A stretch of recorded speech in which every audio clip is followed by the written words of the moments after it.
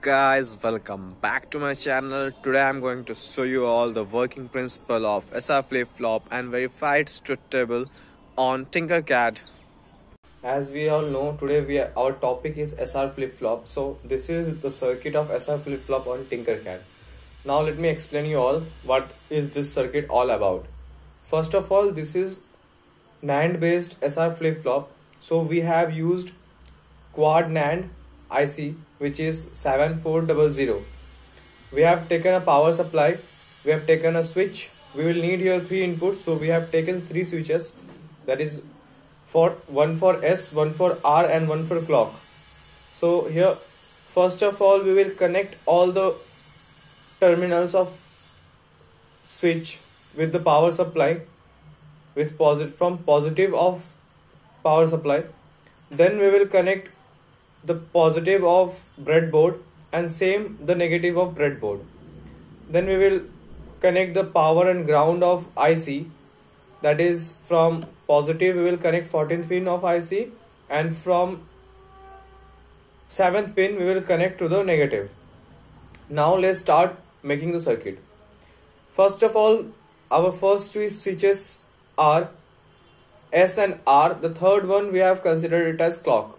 So first of all, the input S will go to the first pin of IC and clock to the second pin, and the same clock goes to the 4th pin as well.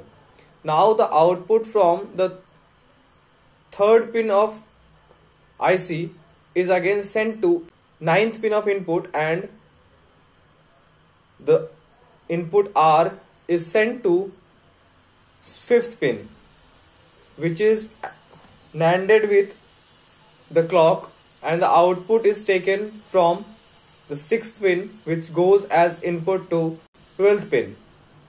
Now the output of these two of 9, 10 is taken from 8th pin, which is connected to a bulb which is considered as Q, and the same the output from 12th and 13th pin is taken from pin 11, which is connected to Q bar, which is connected to a bulb which is considered as Q bar.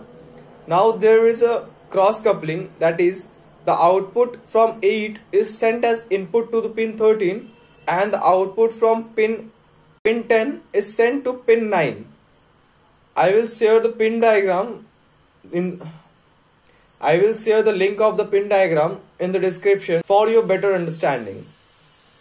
Now you can see our circuit is almost ready. Now how does this work? Let's see. First of all, let's start simulation. Now both our SR and clock is 0. We know when clock is 0 there will be no change in the output, neither in Q nor in Q bar.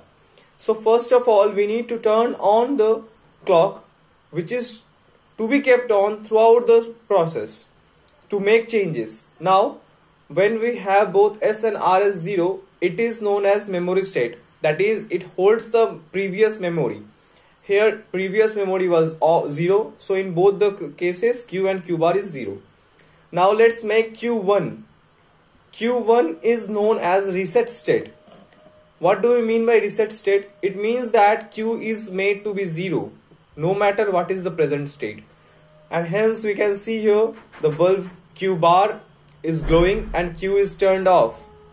Now when we turn off R, we can see Q bar is still glowing, that is we can see both S and R is 0, so it proves the memory state. When both the inputs are 0, we can see the previous memory is held, so here Q bar is glowing.